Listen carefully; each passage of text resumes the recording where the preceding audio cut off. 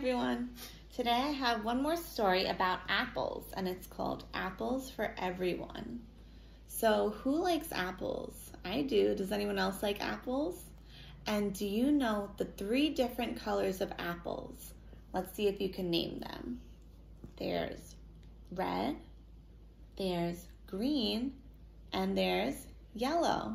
So those are the 3 different colors of apples. And later we're going to see which one we like the best.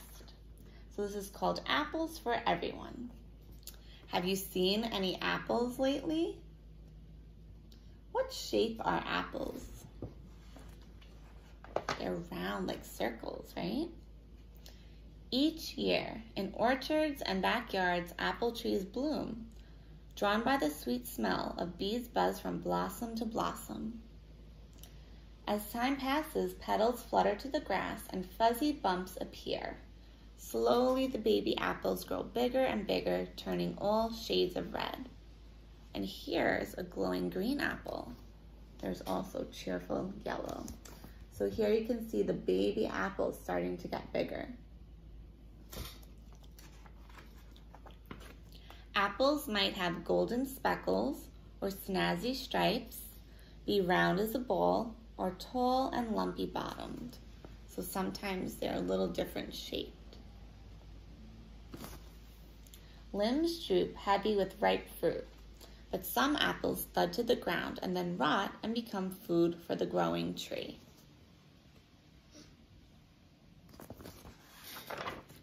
At last, it's fall, harvest time, and fresh apples are everywhere.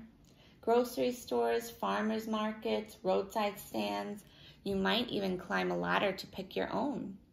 So where have you seen apples lately? Have you seen any apples around? Your teeth sink in and crunch. Tart sweet juice dribbles down your chin. Maybe you also went apple picking. People bob for apples at Halloween parties or dip them into melted caramel for a sweet, gooey treat. Apples may be baked into pies and cinnamon desserts or added to yummy Thanksgiving stuffing. So can you think of any other times you might use apples? What else can you make with apples? Some are cooked into thick applesauce or used to make apple juice. So we find apples in lots of things, lots of foods and drinks. On a chilly night, a steaming mug of tangy apple cider chases away the goosebumps. Apple trees have been growing in America for hundreds of years. Some colonists brought apple seeds from England, and then they plant them. When most of America was still unsettled, a man named John Chapman spent his summers hiking through the wilderness, planting apple seeds wherever he went, and his nickname was Johnny Appleseed. He planted lots of apple seeds, and they grew into apples. So does anyone know what shape you can see inside an apple if you cut it? Let's see. What shape is that inside the apple? It's a star, good. An apple's seeds lie inside its core. If you cut an apple crosswise, you'll see the shape of a star, so maybe you want to try that at home. Each of the star pockets has 1 or 2 seeds sleeping inside. And maybe you can count how many seeds you find inside your apple. Americans eat more apples than any other fruit. There are many flavors to choose from, with names like Fuji, Gala, Granny Smith, Honeycrisp, Jonathan, McIntosh, Pink Lady, and Red Delicious. Those are some different types of apples.